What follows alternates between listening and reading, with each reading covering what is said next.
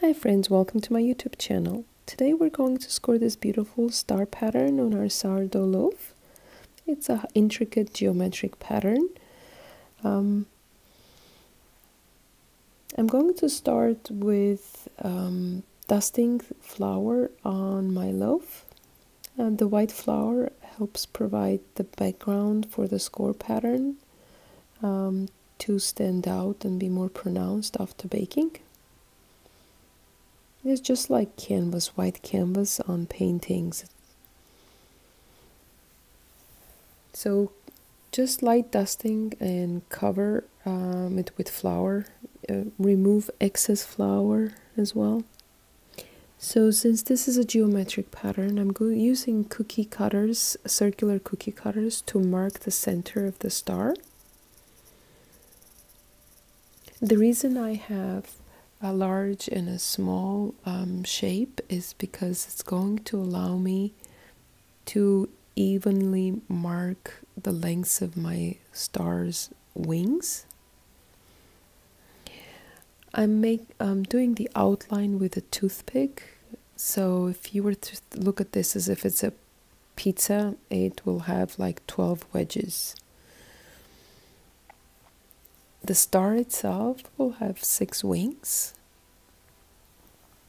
So take your time and slowly mark the outlines so that they are evenly shaped.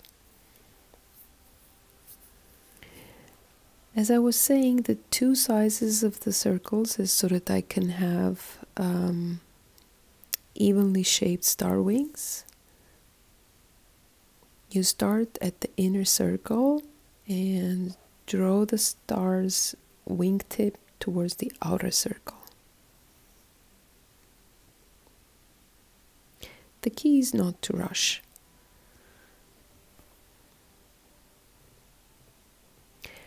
If you want your star shape to, the wings of the star to pop, I suggest you score deep, about a 1/4 inch deep, like I'm doing here. Also, please make sure that your score lines meet at the wings, because that would allow the tips to expand and stand out during baking.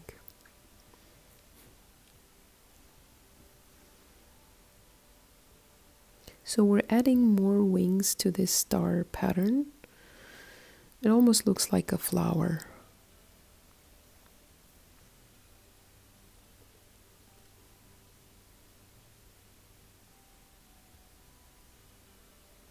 Here I'm making sure that the tips are the lines that connect the star wings at the tip, that they meet.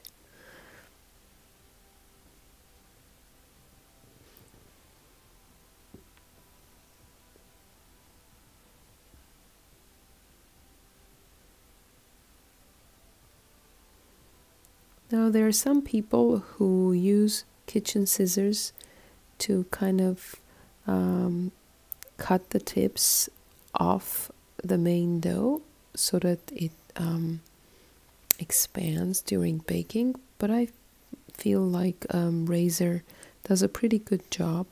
If you angle the razor at about 45 degrees, just like we do when we do lengthwise score, this should be good. It gives it enough lift.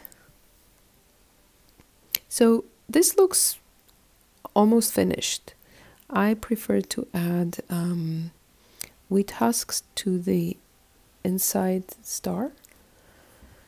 On each star wing we'll have small wheat husks. Now for this one, you don't really need to score too deep, because we just want to have the pattern on the star wing itself. There's no need to expand.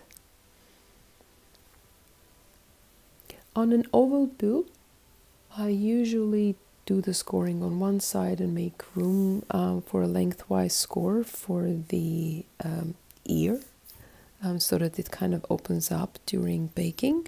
But on a round loaf there isn't much room if you want this kind of a geometric pattern.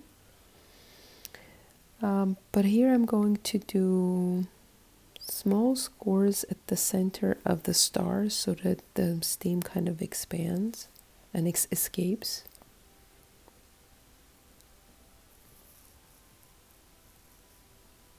For that one, you need to make sure that those lines do not intersect.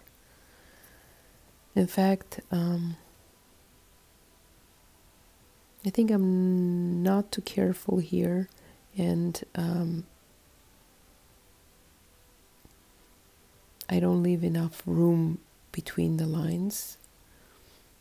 As you can see later, during baking, it kind of tore up and expanded. But this is ready. I'm going to bake it at 500 degrees in a Dutch oven with the lid on, and then another 20 minutes at 400 degrees uncovered. This is gorgeous loaf. Has a thin crust.